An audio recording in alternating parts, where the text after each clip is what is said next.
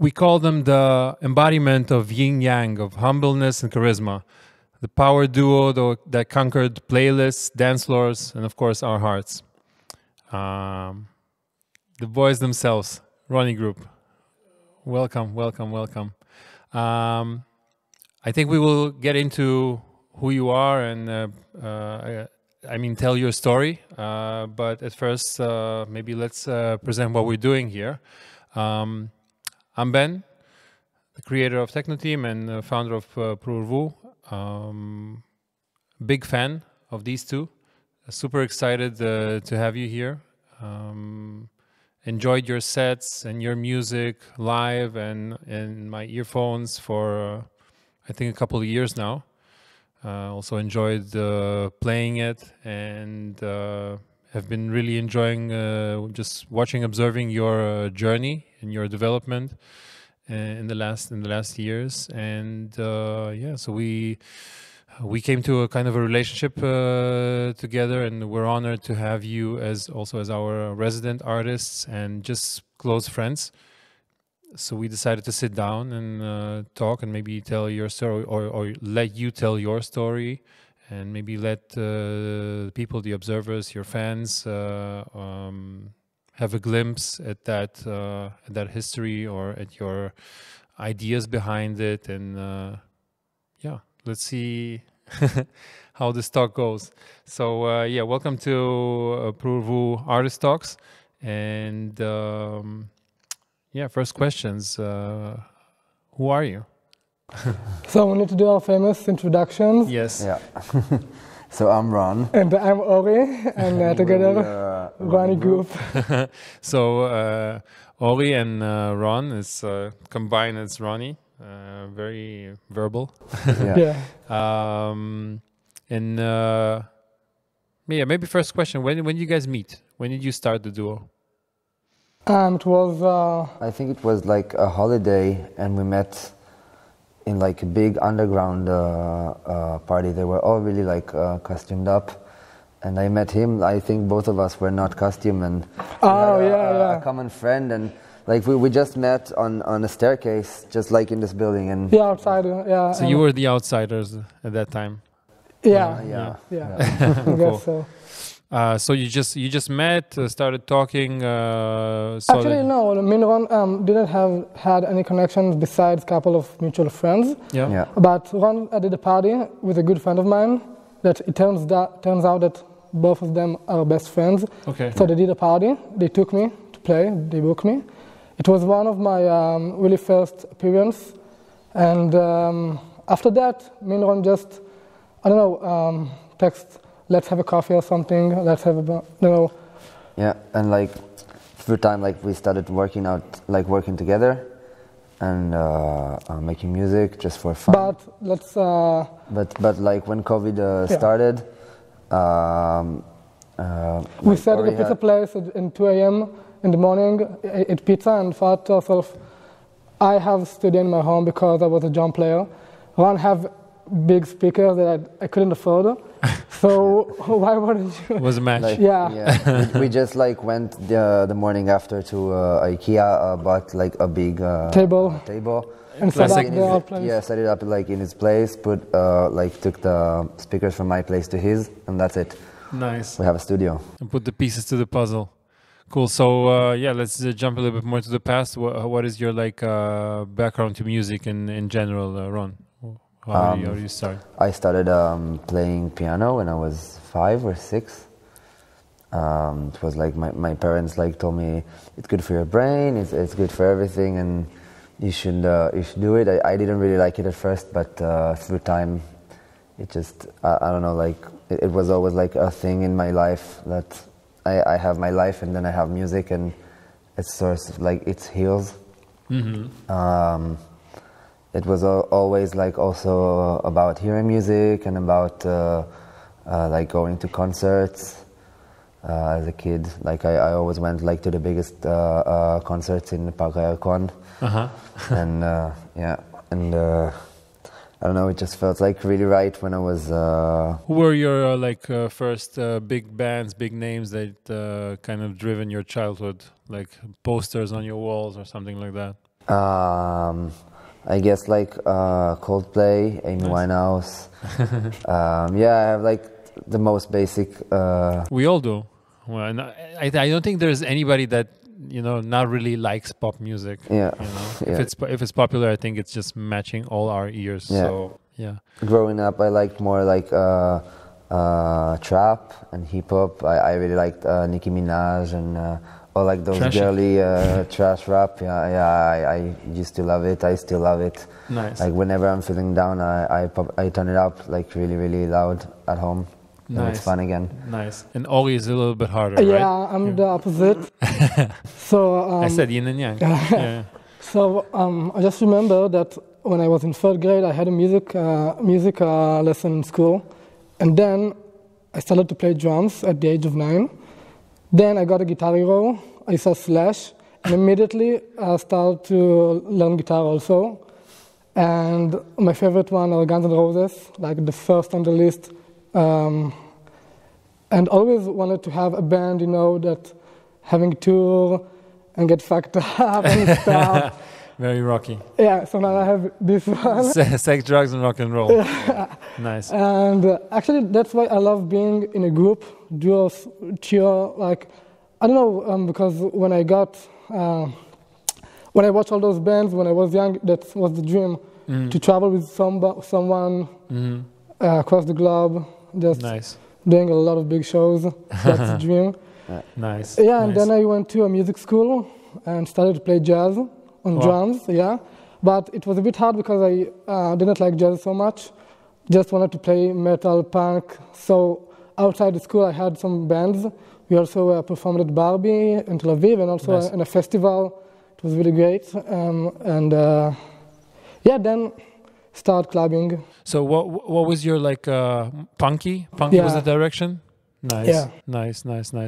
And you started clubbing when you were 17, 18? Yeah, actually I hate clubbing, I hate techno. I was a bit technophobe, Just wanted to play drums without any computers around. Uh-huh. And then, I don't know, a friend told me, there's a party, you should come. I came, and the rest is history, Where was it? Do you remember? Yeah, of course, Breakfast Club. Breakfast? Yeah. Classic. Classic one. Where was your first party? How did you Alphabet come Club. there? Also breakfast? Yeah, no, Alphabet Club. Ah, the Alphabet. Okay, Yeah. also like classic. my sister took me. We just moved with my parents to Tel Aviv because our house was under construction. Yeah. And it was Friday night, and she told me, "I'm going. You should come with me. I'm going with friends, and we have a mutual friend. You should come with us." So your sister baptized you. Yeah. Nice. It was my brother from me as well.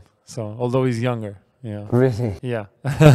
Can I grab a coat really fast? Huh? Can I grab a coat? Yes, of course. Yeah, take my coat. Yeah, but I don't know. First time I came to the club. Inside my pouch, I had 5 grams of weed. It was just exposed to everyone to watch. Yeah. And then I came. She told the selector, get him inside. He's my brother. Get him inside. And I went through the security, and he opened my bag, saw this, and told me you have to put it away.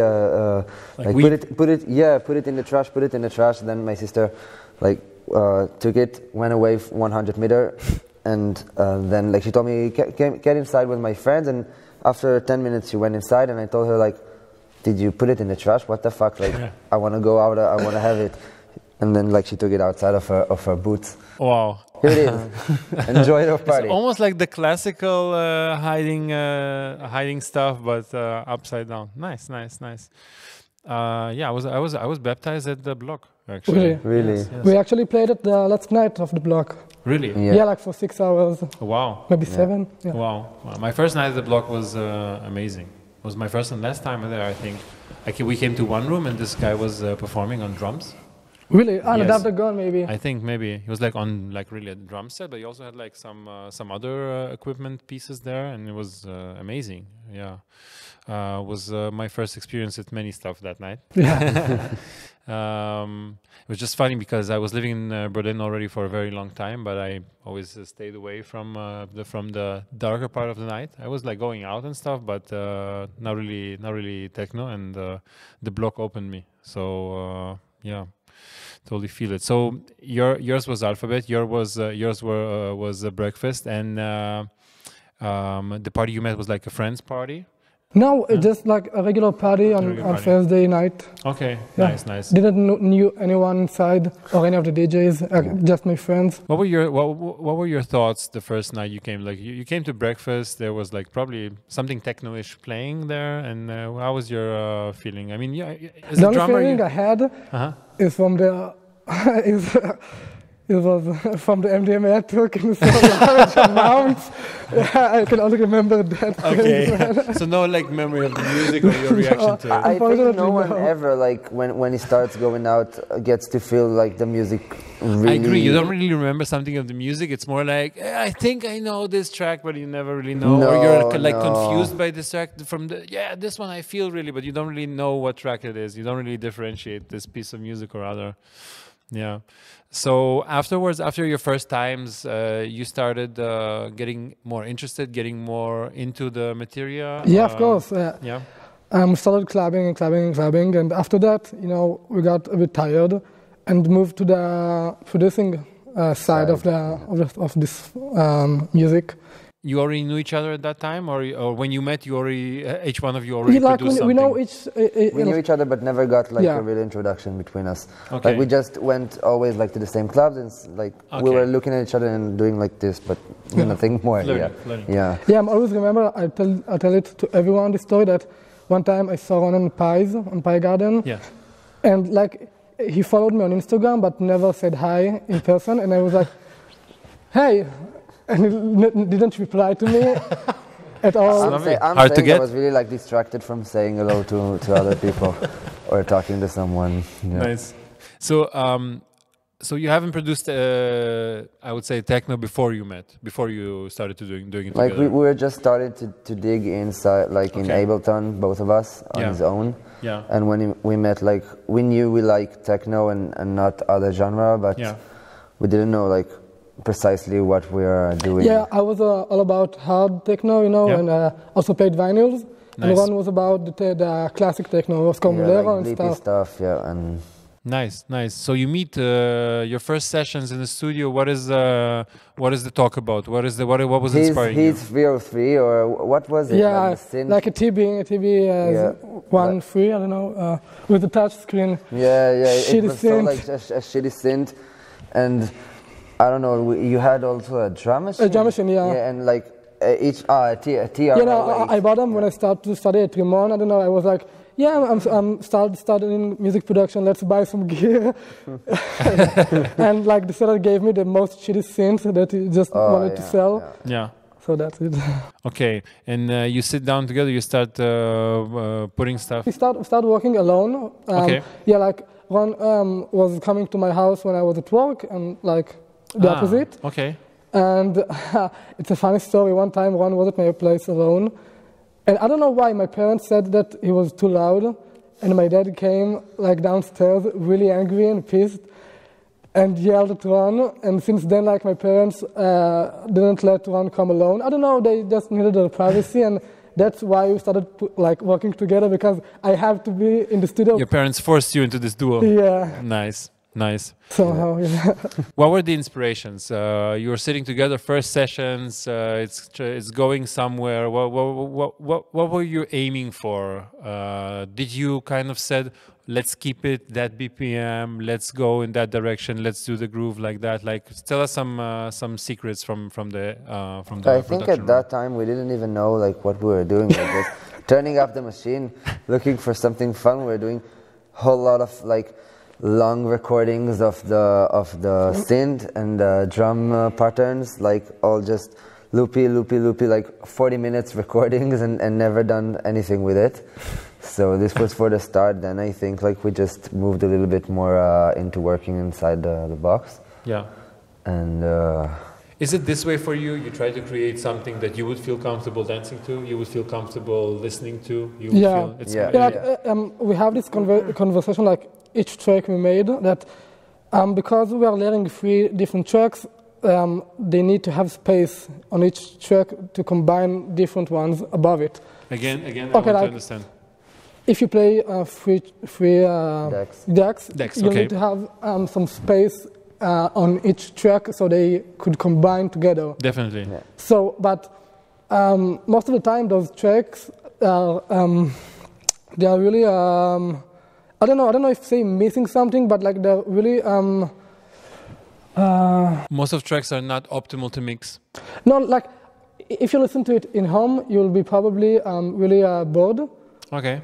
But it's good for the dance floor. Yeah. So like, I want to produce something that I will also it would also be Like something that is practical.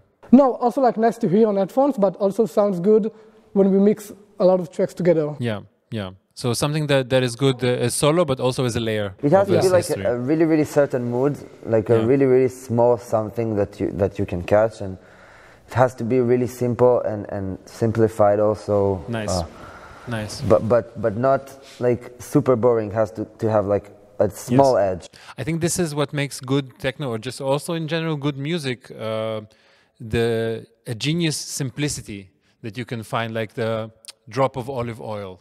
You know, you kind of press a lot of information and wisdom and knowledge, but at the end it's just a simple hook that is like smart but also catchy and keeps the people going, and Like, they also but remember something. There's afterwards. tracks that like if we put them above 2 tracks, it will sound amazing. But if I listen to it on my headphones, only this track, it will be really boring. So I want to avoid this situation. Yes. Cool. Very nice thought. Yeah, I'm gonna listen to some of the tracks now with that thought again. Cool.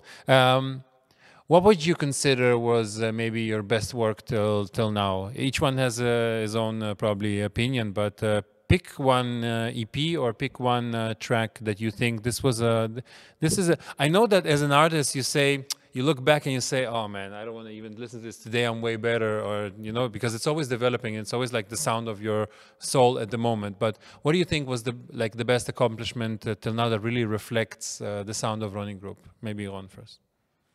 Well, that's like a hard one.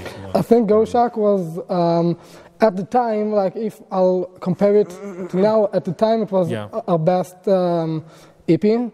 Also made it was made really unconscious, but turns out really conscious. It also like it was made after we bought the Sonarworks microphone. It's like a microphone that it's like measuring the measuring the room and like fix the mix things inside the it like can reduce or boost some frequencies in the room so we could mix. So like sounds like magic.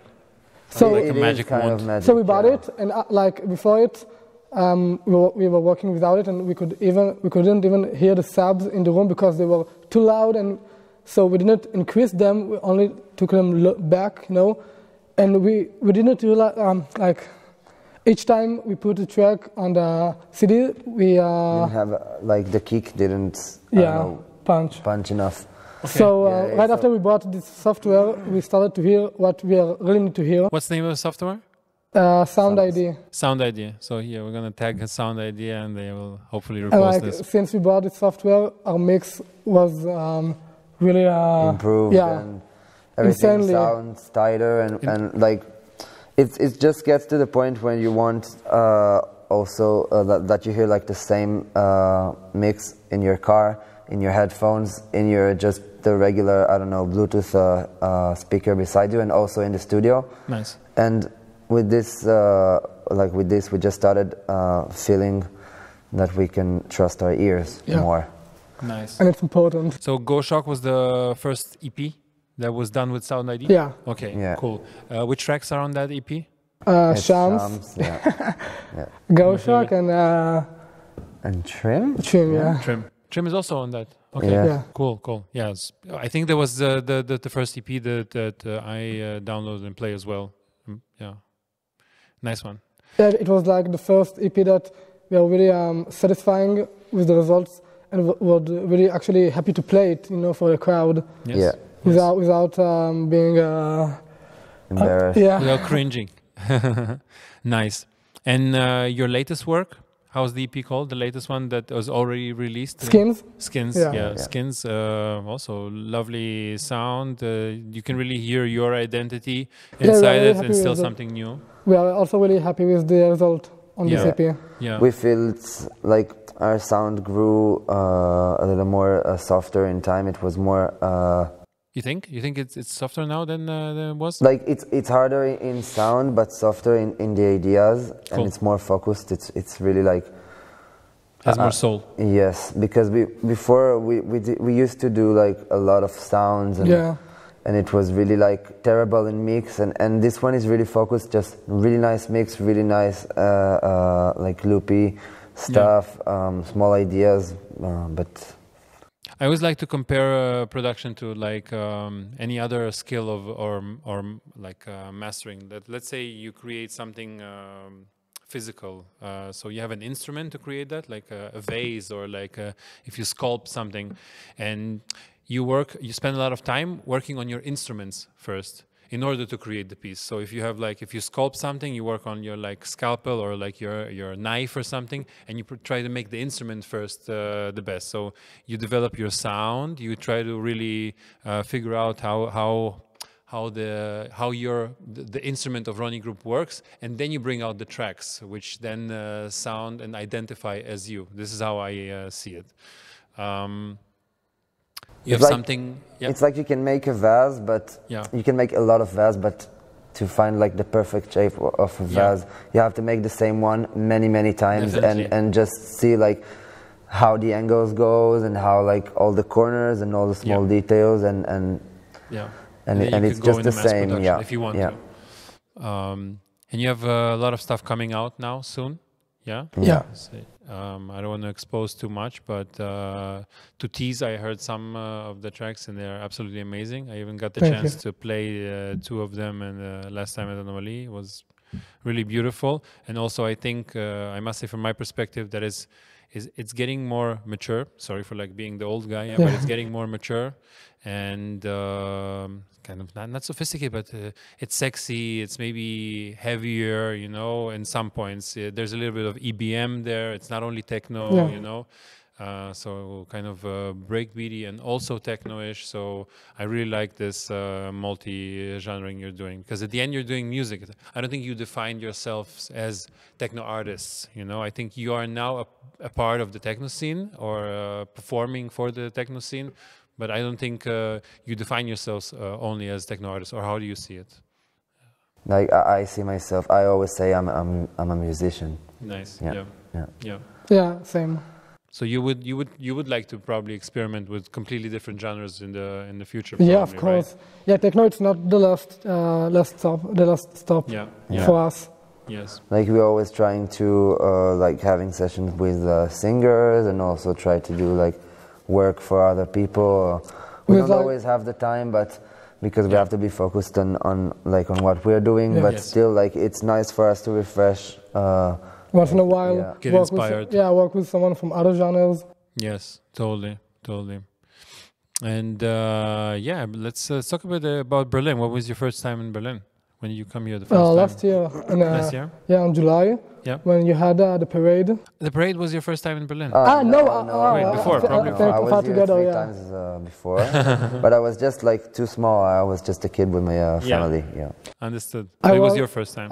At the age of 18, right after I finished my school, before I joined the army, I was with friends, and like each club we went to, I didn't have fun. You know, we've been at the Trésor and Suicide and one more maybe, and like I always just, I don't know, I didn't have fun, didn't like the music. Yeah. And after I came here at the age of 20, after I started to listen to techno and started to know a bit. Already after the Breakfast Club? Yeah, of course. Okay. And then the transition. And then went to Bergen and got really, I don't know. You got completely baptized through the wheel of fire. Cool. So, and your first performance was the Lafayette after, at Alte Münze. And how do you feel? How's your memory from that day? I think it was like the most exciting show for us. Yeah. Until now. Yeah. Also, like, I don't know, like the vibe with the crowd, and it was really like perfect setting. Yeah. And also, I don't know, first time is always like the most exciting. Definitely. Always have FOMO after that. Cool. And recently you've played, last week you've played at Anima. Yeah. Also good friends of ours. I mean, I heard the party was great. A lot of our crew people were there. We heard the environment, atmosphere was super. How were you happy with the set? Yeah, really amazing. Did you feel like a difference for you, like in the booth, in comparison to your like last time at the club, at the same club? I think it was a different floor this time, right? It was a different floor. I think the sound is better on the X. On the X, I just feel now that both of us feel more secure and more like when you start and you are playing and the crowd is not cheering as fuck and screaming at first, then you are getting, I don't know, a little frustrated because what am I not doing wrong?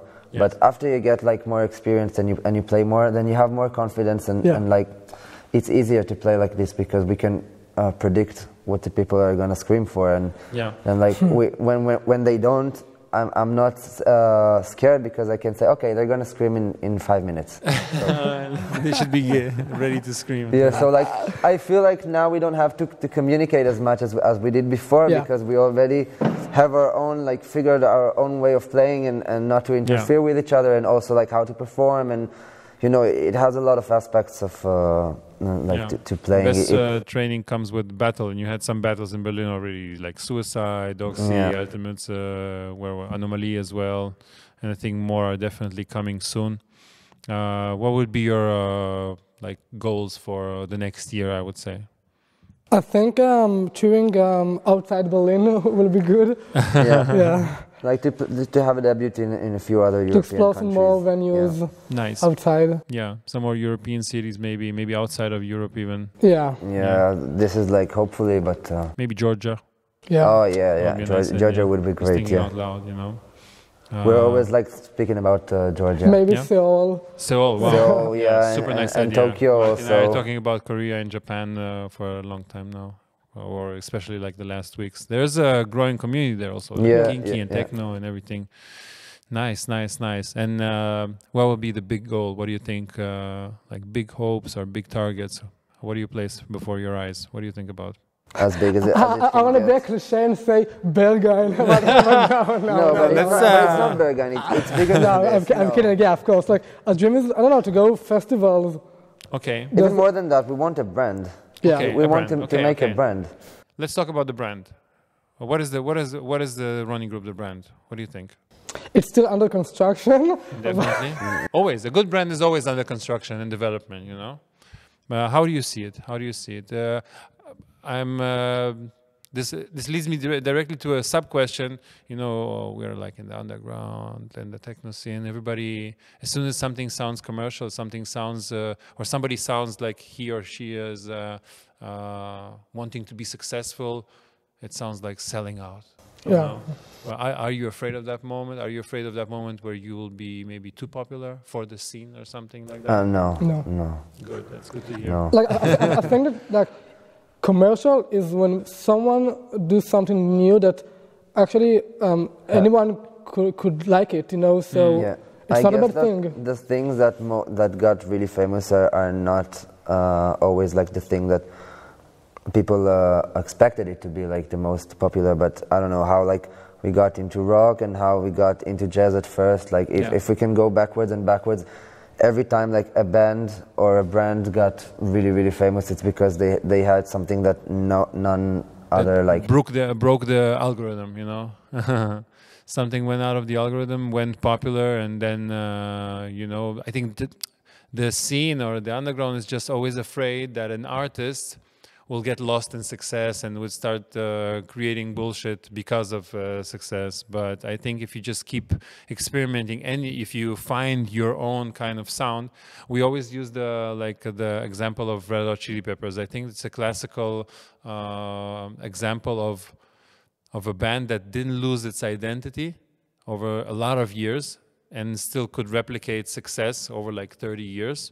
you know, and still has a strong brand and didn't lose its identity. And I think this is something that I would wish for you personally, to create the brand and to keep going, keep creating good stuff, not regardless of whether it's successful or not. You know, I think success would just give you more comfort. You know, would give you more. Which is also a danger, yeah, being in a comfort zone. But I think a lot of artists, especially like in Berlin, are living this artist lifestyle, but are still struggling on a daily life basis. And I think this, at the end, it does disturb their quality. You know, if you produce every day, but you still have to pay your rent, I don't know how it helps your quality of production. It doesn't give you time to go for field recordings. Or, you know, like every year, me and Ron got a new subject that distracts us than doing what we need to do. Like there was one time we said, okay, let's move to Berlin next year. Each of us has to, I don't know, to study something that he could work from home, and then we could also producing. So Ron went to study code writing. I will study graphic design. Each of us hated, really didn't even finish the, I don't know, the studies. I didn't even went to like the first course, like the first test or something. I don't know, I just stopped in the middle. And we were like, shit, it's just distracting us from the main goal. Yeah. And a year later, we formed a new tech house duo because we got a manager that we thought it could make us do a lot of money from shows. And then, you know, you also need to, I don't know, to fit this brand, and then you have time for none. You get distracted by classical frameworks where you think this is going to be a shortcut. It's hard work, but this is going to be a shortcut, or the classical safe way, you know. I think that an artist, doesn't matter the genre, it could be a designer, a musician, whatever. I think an artist, in order to be successful, really needs to kind of suicide on his art. You know, you have to like write the brand on your forehead and go all in, or it's not gonna sell. Nobody's gonna believe it, you know. And if you start splitting yourself to stuff and say, this is me, and this, okay, maybe you have a couple of brands. Maybe what was the name of the tech house duo? Rino. Maybe Rino Veroy is as authentic as RONY Group, but I do think that in RONY Group you have already something where you have the proof, where you have the feedback, where people tell you, wow, it feels authentic, it feels real, you have a fan base, and if you feel like you want to go tech housey later or classical opera, why not? If it feels real for you. Yeah, it was. I think it was just like a needed phase for us to produce something else, because we were already like, I think 3 years into production, even before you know we started, and you're just, you know, every day the same loop, the same BPM, the same style, and you have to like, I don't know, it was really refreshing, although it didn't give us anything at the end, except for headaches and except what? Headaches and I don't know, like a lot of I don't know, hard feelings of when we had to like shut it down. A lesson, maybe a lesson. Yeah, and also a lesson. Yeah. A lesson, you know. Yeah, cool. It's nice to hear these thoughts. I didn't want to get into this subject too much, but again, I mean, who knows you? The ones who know you know where you're from, and I think there's nothing to be ashamed of. I'm super proud of also of where I come from. You still plan, of course, when the situation in Tel Aviv will be probably better someday. You still plan on keeping developing the community there and keeping developing the brand there, or how do you see it? I think now more than ever, I don't know, like we haven't. It's too soon, like to even have that we would suggest a plan about it. But for now, for me, I feel that as much as I love Berlin and Europe, I think I want to like I don't know how to say, like to add something to contribute. Like, to the place we came from. To contribute to the place we came from. Nice. Like I said, I think last night to Ari that I really want to come back, and when the situation will be over, to open like a really nice big club. And I don't know, like to make it successful somehow. I know it's just like big dreams, but I am sharing this fantasy with you. It's one of my biggest dreams. Place. I left with no second thoughts, but I always thought about this one day where I where I come back and just give something back, just giving something. It doesn't have to be like, hey, I'm coming home, like, with my Berlin experience and stuff like that, but just coming, giving back, and trying to. I see so much potential there. I see so much beauty there. I see so much talent there. And even before the war and everything, you know what I like in Tel Aviv the most? That it's so colorful. Berlin is so dark. Everyone is so serious, and Berlin, it's all about fun and laugh, like Pug's party. Yeah. Like, wow, man, you're shitting your pants, like from yeah, the part, like the nice parties in Tel Aviv actually have better atmosphere than here. Yeah. I think it has a lot with the mentality and the climate, and then the whole. It's more colorful. People are warm. It's so hot. And they're so always colorful. ready. It's authentic and open, and you feel more. I definitely agree. I've been on super different events in Israel, from this rave in Jerusalem under the West Bank, or Psytrance rave on the sand beaches of next to Ashkelon, and totally different atmosphere, totally different music types, but always super colorful, super real, and this is something I would definitely love to work with in the future. And I do think a lot of these communities and places show that there is coexisting in Israel. There is especially places like Haifa. They also have like a lot of techno parties. They have the cabaret club and stuff like that. Yeah, Haifa is a great city. Also, Jerusalem used to have a lot of waves. Yeah. Jerusalem is definitely super living. We've talked with Noah in our previous episode about the scene in Jerusalem, which is like a totally crazy thing. Like Jerusalem is a crazy city, but nobody speaks about Haifa, because Haifa is like a super calm place that is coexisting there. And I think it's like it's exists there, like in such a peace. It's amazing to see what's happening in Haifa. Yeah. Every time I go there, I love the city. Yeah. Cool. So in this positive, optimistic vibe, let's call it a day. I'm super happy that we had the chance to sit down and talk. Maybe we see each other on the dance floor tomorrow morning. And really looking forward to your next releases and shows, and we'll keep following you, and we'll keep telling your story. Sure. Thanks for asking. When it's like